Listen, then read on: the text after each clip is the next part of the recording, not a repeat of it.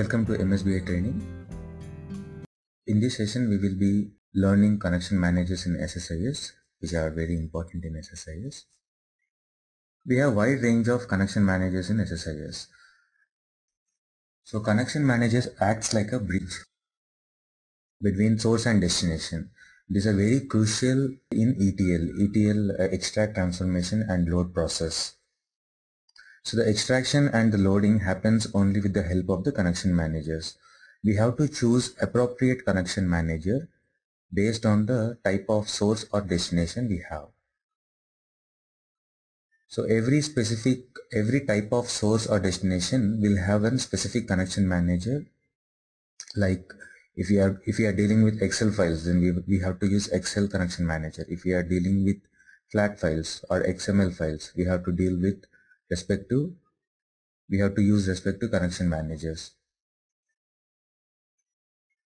So as part of SSIS, we have multiple connection managers, wide range of connection managers, which can be used to connect most of the frequently or widely used sources or destinations. Okay.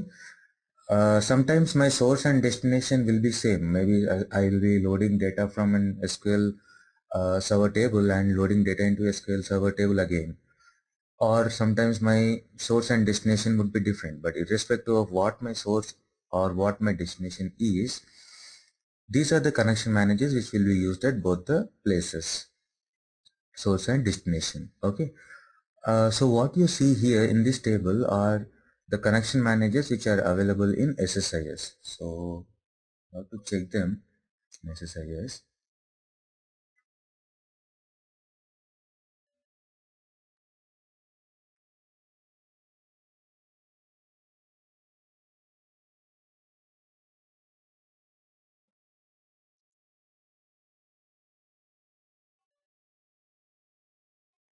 Let's name this connection managers. See, this is a panel where we create connection managers.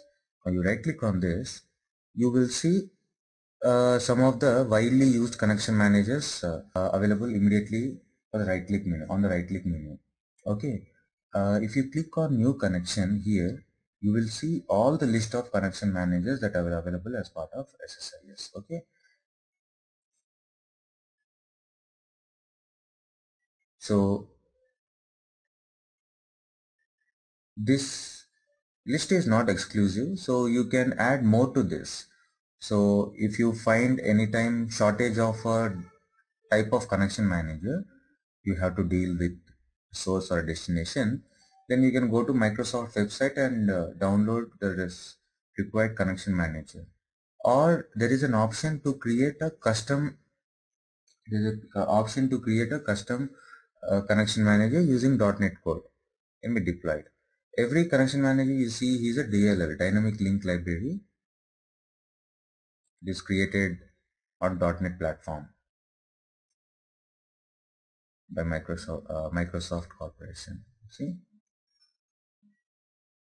Okay. So let's discuss in general what is the importance or significance of each of the connection manager that we see here. You see ADO.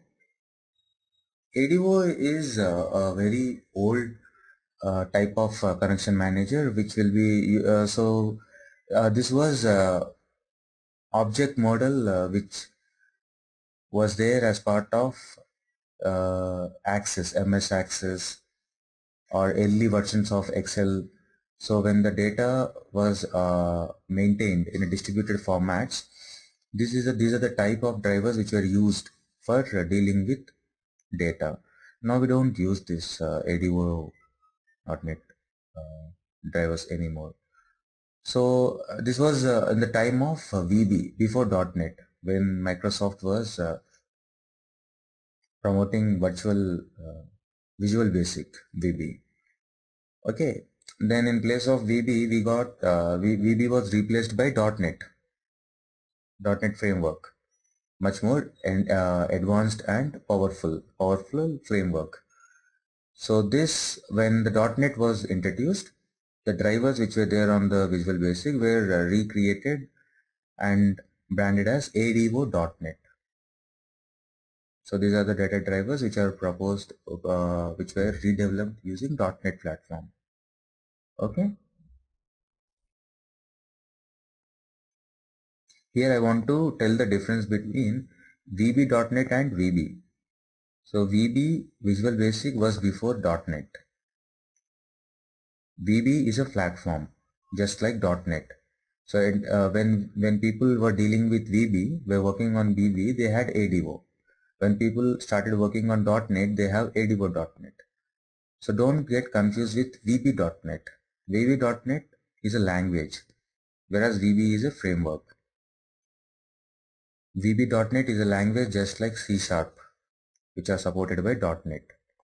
So for the people who are working on VB, to get them transitioned easily onto .NET, VB.NET was made part of .NET.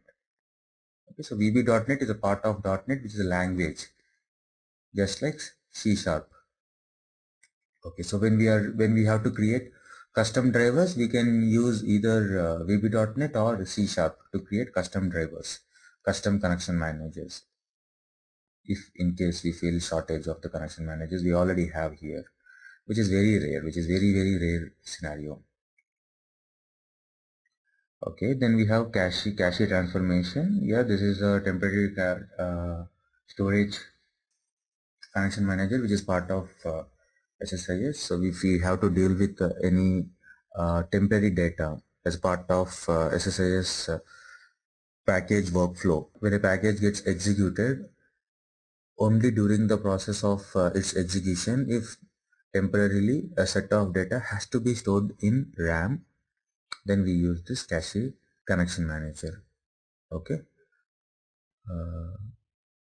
So we don't deal with any physical source or physical destination, only the data at the time of execution. If in case needed to be stored in a RAM for temporary reason, we will use this connection manager. As soon as the package completes its execution, all the data in this cache connection manager will be wiped out. Then we have data quality services connection manager, which is used for connecting to the data services databases. And we have Excel for Excel files, then flat file. Yeah, we have to understand the difference between file and flat file. File is for creating folders, moving folders, deleting folders, copying files into folders, all that stuff. We don't physically write anything into the file. We do folder level operations.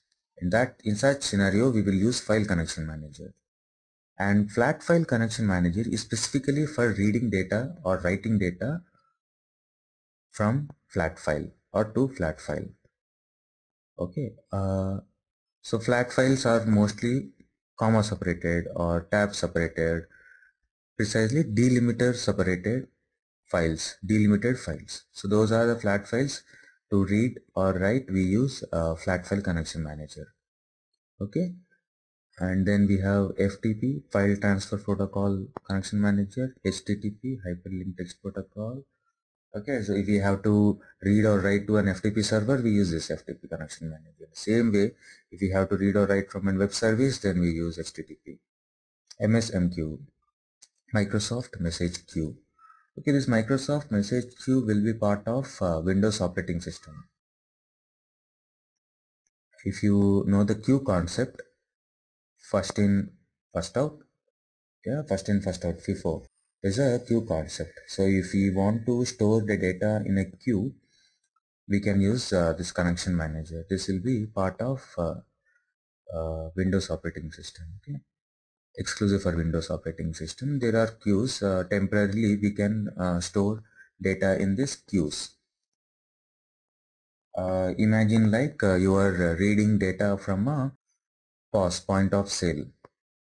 So if the transactions get generated at the POS, and immediately you are reading the transaction, whatever the transaction that is getting generated at the point of sale on a superstore, on a petrol bunk, whatever. Okay, so instead of reading directly the transaction file, if we queue it, means if we send the transaction file that is generated at POS, point of sale, into a queue, and if we read data if we do ETL reading from queue, then the advantage we have is, in case if ETL fails or if there's a network failure, all the data can be queued up, will be queued up in the queue, and nothing will be lost. Okay, and transactions can be still be generated even if we are not reading the files, because they are getting stored in a queue. They are never lost and business is not stopped. So there are many practical scenarios where queues are used in a real-time integration services, and SSIS can read to those queues from those queues using this connection manager, MSMQ, Microsoft Message Queues. Then we have MSOLAP, Microsoft Online Analytical Processing. So this is when we are dealing with analysis services queues, we will use this. Multi-file, multi-flat file. Yeah, if we are dealing with multiple files in a folder, then we use multi-file. Just URL of file. If you have more files to be moved, then multi-file. If you have more files to be read, multi-flat file. OLEDB, very popular, very famous, uh, can connect to any kind of RDBMS. OLEDB, those are the drivers we use for connecting to RDBMS, Oracle or Teradata or MS SQL Server, whatever. And very efficient, fast, reliable. There won't be any data loss or any kind of thing. I mean, most of the drivers are reliable, but OLEDB we will do that study also. Why OLEDB are powerful compared to ODBC and ADO.NET. ODBC. So these are the drivers which were created in competition to JDBC. Nobody is using these drivers now. Then we have SQL Server Management Studio. So this is a connection manager which is specifically created for SQL Server, Microsoft SQL Server. When we have to do a bulk recompilation of all the views in a database, then we can use this. It will iterate to all the objects. You specify the objects, it will iterate through maybe stored procedures or views or tables. And we can do bulk operations on SQL Server. SQL Server management objects. Very exclusive for MS SQL Server. Then we have SMTP, Simple Mail Transfer Protocol. We can read mails, send mails. Yeah, we can do that stuff using SSIS, using this connection manager. Assume that at the end of the execution of the package, you want to communicate to business user that the ETL operation has completed. Yeah, you will use this SMTP task and send out a mail. In case of failure, you want to alert your administrator, package administrator. You can shoot a mail using this SMTP protocol. Then for compact devices, SQL Mobile. Then we have Windows Management Instrument, exclusive for Windows Server operating system. Mostly this MSMQ also will be dealt with Microsoft Windows operating system. Okay, so these are the connection managers that we have. And what are the common connection managers that we use in day-to-day ETL operations? We will use Excel, we will use file, we will use flat file, we will use OLEDB, SMTP, and sometimes FTP, HTTP, MSMQ.